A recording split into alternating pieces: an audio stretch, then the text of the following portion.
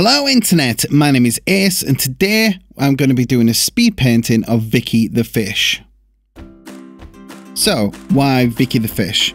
The name I covered in a speed sketch, I guess, last week, which was me sketching this fish, going through the thumbnails, working out which looked good, which looked bad, and finishing that off. And I actually finished with just the fish in the front, but looking back at my thumbnails, I noticed that there was one of them just stood out to me as looking like super cute. So I imported that as the one behind, the little baby fish. So I decided to paint both fish just to give it, I don't know, like a bit of a story, because it wasn't for a client, it wasn't for anything in particular, it was just for this channel. I just wanted to do a fish really quickly. So adding that fish behind it just added a bit more of a nicer element, a nicer story. So as you can see, what I started by doing was working out the local colors, I guess. So actually the local values. The way I work is I tend to take the kind of old oil painting, Flemish painting kind of approach, which is work on my values first and then go over with the colors. So basically I was finding the values, the local values, I guess, of these fish. So the word local, what it means is the actual color or value without light involved. So there's no shadow, it's the actual value, I guess. So how dark it is. So I was working that in first, working it so the adult fish and the baby fish had their local values. Then the way that I work is I add in a dark value, then I add in a darker value, and then I work on the lights. And this is, like I say, it's just the same as the old Dutch Flemish oil painting technique. It's just you don't have to wait months for it to dry in between coats. So as you can see here, I'm working on my first dark layer. And what I do, I can't remember the exact values that I used on this painting, but I'll take a dark color, let's say the actual local value of the black stripes. I'll take that and I'll have a multiplier layer above my sketch and above everything that's there.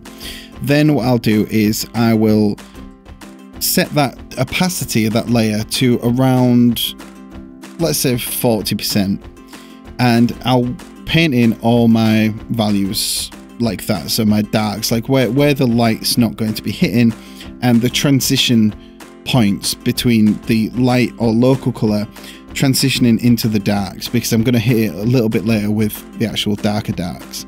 So that's what I do for both the fish, just working in those, I guess, light shadows, and they're, let's say, 40%. Then what I'll do is I'll place another layer on top, set the opacity this time to maybe 60 or 70%, and I'll go in and work on the even darker points, so the darkest darks in the image. So you'll find them like under the gills and under the bottom side of the fish, and just places where the lights is not gonna get. This is where reference comes in really handy if you're looking for a more accurate, even though it's exaggerated, like a more accurate portrayal of the fish. Or if you're going a bit more stylized and cartoony, you can kind of just guess where that is. I mean, if you've got knowledge of the light is coming from, let's say, the top right hand side, then everything that's kind of on bottom left and things that are turning away from that are going to be darker than others. So the way I did it was I used reference for this. I use reference for a lot of my pictures, and I'll make a page which is just basically a collage of different references, and I'll kind of mix and match my favorite. And I never stay too close to the reference. In fact, I normally deviate quite a lot from the reference because I like my images to have like a very stylized look to them.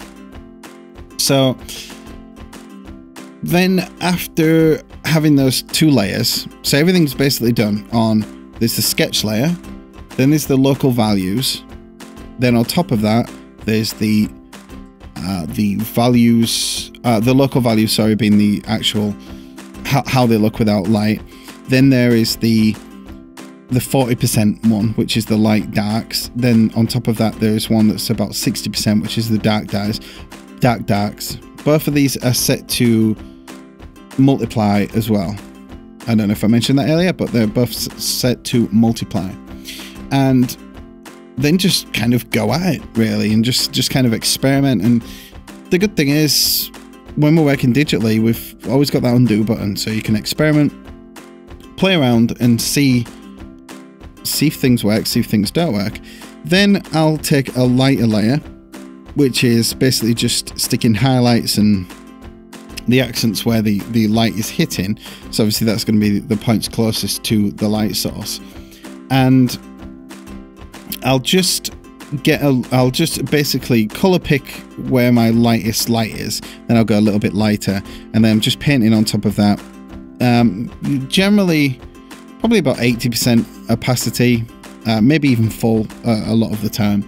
And I'll just paint on that. And the thing that I do when I'm working on my values and working on everything really is I've got the opacity of the actual brush set to pen pressure. So if I'm pressing harder, then it's going to be a darker pigment, I guess. More pigment is going to come out than if I'm pressing lightly, and it's going to have a lot more opacity to it and be more see-through. So a lot less opacity, sorry. So as you can see just then, there's a little reminder to sign up to my Patreon account. I'm doing this full time now, YouTube, which is scary because I'm just diving in with both feet, and I'm just saying no to clients more and more now, and just focusing on this because there's going to be new videos coming out Monday to Friday every week. Then on the Patreon, it's basically a subscription site where you can sign up from as little as $1 a month, and there's extra stuff on there. There's extra videos, and there's early videos and ad-free videos and sketch clubs and a ton of other things on there as well. So yeah, so once I've gone over with my lights, and as you can see, I'm quite clumsy with my edges. I tend not to use masks because they sometimes have like quite a harsh like edge to them. So what I'll do is I'll basically just clean it up afterwards with an eraser. And as you can see now, it's all just coming to an end. I'm just basically splodging in some lights for the ocean, and then I think I used a motion blur on it to give it that kind of underwater feel.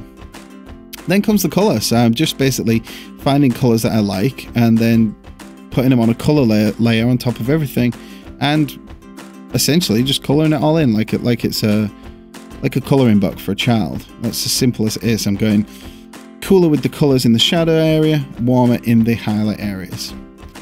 The great thing about working digitally and working on that colour layer is that you can experiment, play around, and just mess around with the colours.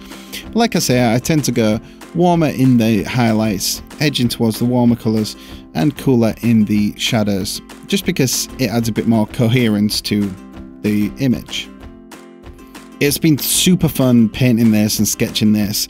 If anyone's got any suggestions, just leave of things that you want me to paint in the future, any animals, any caricatures, anything like that, leave them down below in a comment and I will get to that. So here's been my picture of Vicky the fish. So it'd be awesome if you could click the subscribe button down below and have a look at the Patreon account. Come follow me on social networks. And until next time, have an awesome week, and I'll see you later. Bye-bye. If you want to support me and in turn grab some awesome goodies for yourself, such as early and extra videos and Google Hangouts with me from as little as $1 a month, head on over to patreon.com/aceconnell. I'll see you there.